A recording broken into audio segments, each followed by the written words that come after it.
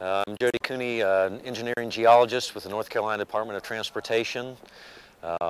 This is February 26th on Friday. We have had a lot of requests by academic groups, universities, North Carolina Geology Survey to come down and look at the slide. It's obviously a site of intense interest. It looks like about 75 students and professors and other geologists who have come down to get a first-hand look at what's going on, get a description of what we're doing here. These will be the people who will be fixing these things in the future. We were really interested in coming here just when we heard about the slide have taken place.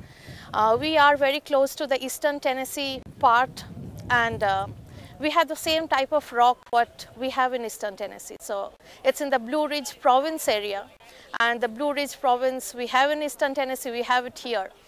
So we wanted to see what is the condition which is making this type of failure. So as we have it there, we wanted to compare it with our area. Tennessee is interested in this particular landslide because North Carolina and Tennessee are on the same Blue Ridge province. Because of that, we can see some of the same characteristics here as in Tennessee.